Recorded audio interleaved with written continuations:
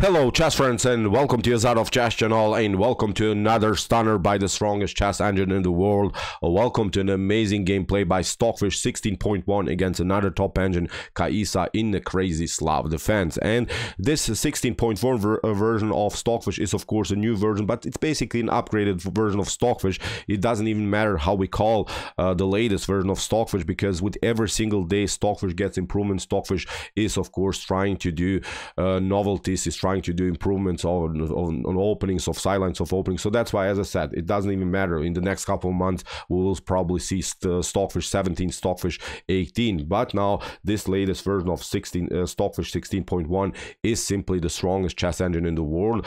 And we're following now an amazing, really spectacular gameplay by the fish against the Slav Defense. If you're bothered by the Slav Defense, I think you can use this game as your cornerstone, because it's so epic, it's so crazy how the fish is finding new ideas, new opportunities in any of this opening. So let's see now what happened here with the white pieces. The fish opened with move d4, d5 by Caissa, c4, c6 the Slav, Nge2 c3, Nge2 f6, and now after move e3 we have now this quiet variation, the 3 knights variation. If you play, for instance, it could lead into here after move a4, bishop to f5 could lead now into the check variation of the Slav Defense. So that's why Stockfish says e3 is perfectly fine. If you play d takes c4, I can always pick up the pawn with my bishop. We have a6. Caissa is trying here also to play the move b5 to break in here on the queen side. Stockfish continues with bishop to d3, and now bishop to g4. A very often played sideline, I would say, because black is trying to keep the light square bishop outside of the pawn chain. Wants now to play, of course, something like e6 and then have a nice grip on light squares. But if you play, of course, without the bishop out, then the bishop could be always stuck by its own pawn, would be simply neutralized by its own pawn structure. So that's why bishop to g4 also a solid line. Queen to b3 by the fish, hitting the pawn. We have now b5, c takes d5, and after c takes d5, I think black has solved now many positional problems on the queen side. The pawn structure is symmetrical, not really a dynamic position, I would say, in the beginning, with good opportunities now for both sides. Stockfish continues with knight from g to e2, knight to c6, normal development, and now knight to f4, simply hitting now the d5 weakness. We have now knight to a5 by Caissa, a beautiful counterattack, queen to c2, and now rook to c8 with the preparation to play now the move b4. Stockfish plays f3 and basically there are two choices. You can escape to d7, or you could maybe try b4.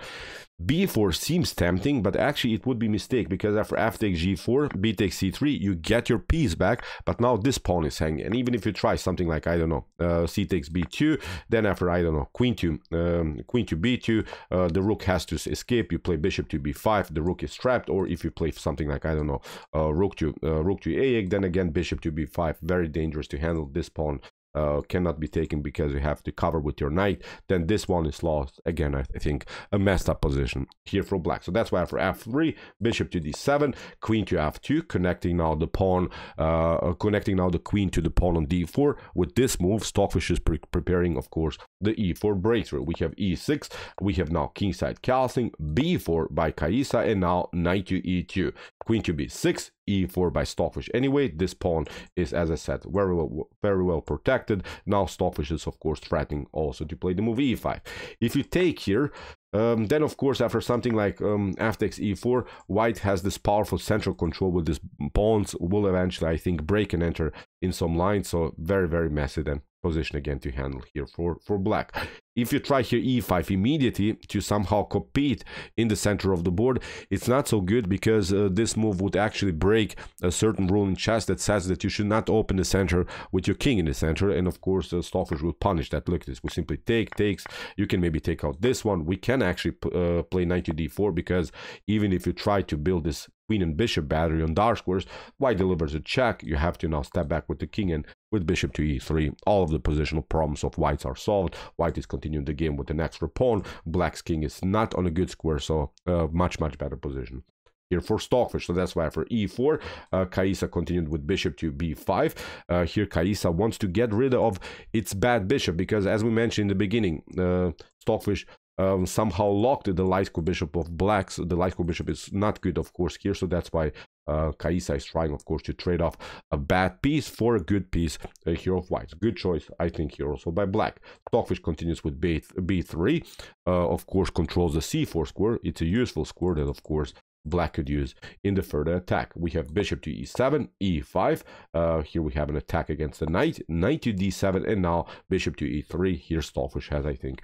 really good development. Kingside castling H4, because Stockfish has an advanced pawn on this side of the board. That's, of course, the area that we're trying to attack. So that's why H4 makes really sense. We're trying H5, H6 to somehow disconnect these pawns in front of the king to create, of course, some structural weaknesses. And we have to say it, after move E5, black has not so many defenders in front of the king because the knight is now D7. It's not on a natural square where it's, of course, also protecting the H7 weakness. So H4, really a nice progressive plan by the fish. Knight to C6, rook from A to D1. We have now A5, counter attack here, but also by Caissa on the queen side, and now H5. Stockfish continues now with his own plan. We have now knight to A7, rook to D2, rook, bishop takes D3, knight takes D3, and now Caissa found a good way how to include the knight into the game. There is now huge hole in white's position, this weak square on C3, but Stockfish continues with queen to G3, continues simply the plan here in order to attack the king on the king side. We have knight to C3, we have now knight to F4, we have now H6, of course, very important move, not allow here white to play the move H6, then you have to play something like G6, and then you would have several dark square problems in front of the king. So here that's why H6 stops white's progressive plans on the king side. We have now knight to H3, king to H7, getting out of this G-file mess that Stockfish created by placing the queen on G3. We have now queen to F2, queen to A6, and now Caissa is actually trying very unpleasant tactics. Caissa is trying knight takes A2, and then if you take rook takes A2, then to play queen to D3. So Stockfish says, okay, maybe you have your plan there, but I will continue with my own plan. G4, very nice attacking move here by the fish. If you try now knight takes A2, then actually after rook to A1, you have again a couple of problems. You have to retreat, then we play G5, and I think white is already there. White is down a pawn, but I think with this move, Stockfish is breaking here black's defense, and I think from this point on, the game would be simply a one-way ticket in white's favor. So that's why from move G4, Caissa controls the potential G5 move by Stockfish by playing the move F6. Stockfish continues now with queen to G2. Again, what should you do? If you try, for instance, f takes E5, this wasn't playing in the game, but again, black is getting destroyed with this move G5. You can maybe try, I don't know, H takes G5, then we play bishop to G5, bishop takes G5, queen to G5, you're trying to escape, H6, look at this, rook to F7, and then we play D takes E5, you try maybe a check, we get even the king here. This line is pretty much forced, there's not a bit better continuation here for black. Knight to D4, then we play H7, look at this, king to H8, knight to F4, knight to G6, so very massive position. Here for move G5, you don't have to maybe play H takes G5, you can maybe try E takes D4, but actually white can then continue with G takes H6, and I think black is getting destroyed here on the G file. If you try to compete with rook to G8, then queen to G6 is going to happen. So again, a messed up position here for black. So that's why after queen to G2, rook to F7, Caissa is saying, okay, I still have maybe my tactic with knight takes A2, then queen to D3, but first of all, I will try to defend my 7th rank. Stockfish continues with rook to E1. Targets, of course, also in some lines, maybe the E6 weakness. Now Stockfish is saying if the position clears on the E file, there could be maybe another attacking chance here for white. Knight takes A2, of course, by Caissa, but Stockfish says, okay, you have a pawn here, but again, I'm on the attacking side on this side of the board. Stockfish continues with E takes F6, G takes F6, and now knight to F4. This is now the weakness. As I said, look at this, Stockfish is indirectly targeting so far the E6 weakness with the rook, but also now the weak square on G6. Really nice attacking idea here by the fish. Again, Caissa retreats, knight to C3. We have knight to G6, bishop to D8, and now king to H1, bringing the king of course, on a more solid score. We have now the move a4. Caissa continues now with his 2 versus 1 pawn majority on the queen side. That's the only side, I think, in which black can make anything here. Stockfish continues now with b takes a4. We have now the move b3. Good move by Caissa, and now the real fun starts. So far, it seemed to me that Caissa had everything under control. Stockfish continues now, of course, with rook to b2, but now Caissa made, I think, the first mistake in the game. Caissa played now the move rook to b8, and this move is not good because you're vulnerable to the attack by the bishop on f4. A better choice was to play something like queen to a4. This would have been the only defensive chance here for black. You're trying maybe something like rook to g1, then you play queen to b4, and then there is this tactic. This tactic will be present now for the next couple of moves. This tactic should be always considered in white's attack. Look at this. This is really crazy. For instance, after king to h6, we play g5, f takes g5, knight to g5. You can even take bishop to g5. As I said, this is now the only defensive chance for Caissa. You even allow queen to g5, you get your king on h7, but actually the problem for white in this attack is that the pawn is standing in the way in the potential attack. You're trying maybe to get your rook on the h file, but your own pawn is blocking out your own attack. So that's why here knight to f4 can be played, maybe trying some dangerous checks, but actually with queen to f8, I think Caissa wouldn't have good defensive chances. Then something like knight to e6 would probably be next move by white. Then you play queen to e7, rook to b3, and I think this should be at least defendable here for black. That's, I think, not clear position, but the Stockfish engine at home, my Stockfish engine at home, suggests simply that black should go into this line, not to play the move rook to b8 that Caissa played, but now Stockfish will punish this idea. Stockfish first of all plays the move bishop to f4, hits now the rook, forces now the reaction by the rook, and now Stockfish noticed that both of these rooks are on the 7th rank. When the rooks are on 7th rank, then of course you have a problem on the 8th rank. And Stockfish noticed now this problem with a beautiful, stunning tactic. Maybe just for fun, you can pause the video and try to see now the best continuation here for white. It's so tough to see. It's so brutal, so epic. But maybe if you like to calculate some great middle game tactics, pause the video, as I said, to try to see now. I'm not saying the winning solution, but it's your main progressive plan for white. Okay, here Stockfish plays now this move bishop to h6 anyway. Here after king to h6, okay, queen to d2 gets the piece back, but now the problem comes with bishop to a5. The rook is lined up here also on the dark square, so it seems so that white is losing the game. But Stockfish is of course the best calculator in the world. Stockfish says you have still this back rank problems here on the 8th rank. Look at this. If you try bishop to a1, let's see this tactic, queen to h8 is immediately checkmate. So that's why after queen to c8, knight to f8, now by Caissa trying somehow to defend this position. Stockfish rook is still under fire, but Stockfish continues now with an amazing g5. Really wild stuff. So what should black do? Let's see again the option if you play bishop to e1. If you pick up now finally the rook, maybe you think, okay, now my knight is in the defense, maybe now I can defend this position, but Stockfish would then probably continue with knight to f8. This wasn't played in the game, but it's now, I think, the critical moment of this amazing chess game. Now let's see what's really going on the board. Let's see now, does black has any defensive solutions here? So after knight to f8, we have rook takes f8 as a possibility, but now comes an amazing idea, g takes f6. That's the issue. If you play here king to f6, then the rook is lost. If you play here rook takes f6, then this other rook is coming into the game. Really crazy stuff. Now you have to play something like, I don't know, king to h6, the queen is coming, you're trying to cover, a queen takes f6, you take. Now we deliver checkmate even here with the amazing move knight to f4. So that was our analysis after potential bishop to e1 in this position. After move g5, that's now, I think, the most brilliant move here by Stockfish. Let's see different options. You can maybe try here knight takes g6, but then after h takes g6, you're trying maybe, I don't know, rook to f8 to compete again.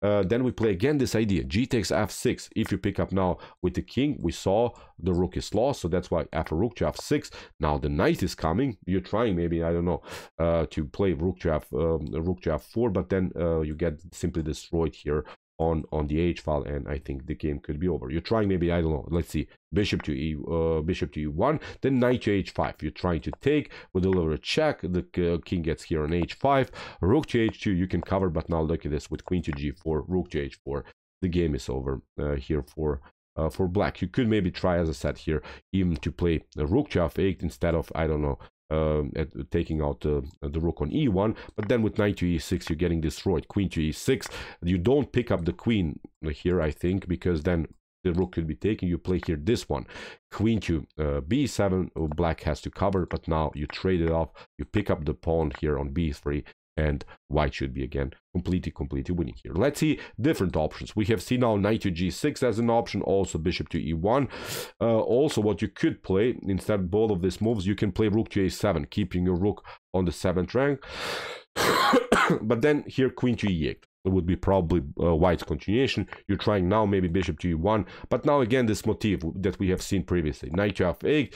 You can even deliver check here, doesn't matter. Stockfish had everything under control, but then you play simply king to H2. Again, this idea of rook to F8. You play now H6. Look at this, the pawns are marching. We deliver check, and you check G6, and with these two very unpleasant pawns, I think again black is simply getting destroyed. So I really searched for any opportunities here. Even if you don't try this check on F1, we have seen previously with rook to F8. Again, this idea, G takes F6, and we saw after rook to F6, you get rook to G2.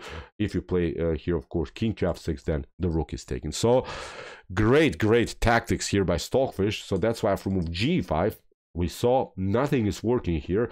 Here Caissa tried also a quite natural idea, queen to C4, tries of course somehow to trade off the queens, but Stockfish continues now with queen to E8. Again, I'm pointing out bishop to E1 we saw is not working because of this idea, knight to F8, G takes F6 that we saw is not a good continuation also for black. After queen to E8, queen to C3, but now rook to F1. Here Stockfish is saying, okay, you can maybe take out this rook on B2, but again, one of these rooks is attacking the king. Stockfish continues now with knight to F8. We have seen, again, the same tactic, rook to F8. G takes F6. If you play, of course, here rook to F6, then we saw rook to G1 is simply winning the game. So that's why after G takes F6, king to F6, queen takes F8, and now after rook to F7, Stockfish brings now the queen into the game. We have king to E7, knight to F4. The knight is coming in the most epic way into the game. Look at this. This is a weakness. We have now rook to king to D8, and after queen to E6. Believe me or not, in this particular position, Caissa resigned. You could maybe try here something like rook to D7, but now this rook would come into the game. You're trying maybe queen to D4. Look at this. The rook is coming. Queen to A6. You're trying maybe to deliver some checks. You can pick up here also the knight on F4, but actually rook to C8, it would be an amazing and stunning checkmate here. So after as I said, after move queen to E6 in this position, Caissa simply resign. If you pick up here the piece, then of course you get queen to D6 and the rook is lost. So game over again here for black. Really amazing game, I would say. So stretched tactical sequence. I think the bad game for black started after this move rook to B8, where the rook got a little bit exposed, and Stockfish noticed the problems on the 8th rank, simply played now bishop to H6. Really stunning move. As I said, let's see again, the queen is coming, and it was basically game over here for black. What to say? Amazing stuff in the Slav Defense. I really enjoyed these games because they're really cool. They're really with new opportunities, but I don't think how many of us would even consider this kind of a tactic. I don't know, Mikhail Tal would probably consider something like this. I'm really sad that Mikhail Tal never had the opportunity to use the Stockfish engine, because he would be probably even more tactical. But these games are always reminding me of Mikhail Tal games, because he played at least similar to the Stockfish engine, with always stretched all over the board tactical sequences. So in my opinion, really spectacular game, also played by Stockfish 16.1. Stockfish 16.1. So okay, I hope that you enjoyed this game. I really enjoyed it a lot. The interesting ideas of the Slav Defense. If you want to see some other epic, sharp, tactical games like this, check out our Competent Chess Games Played by Computer series. Here's the link of our playlist, and if you like this content, hit the subscribe button. See you soon with some more videos, and what do we say in the end? Chess is the best, of course.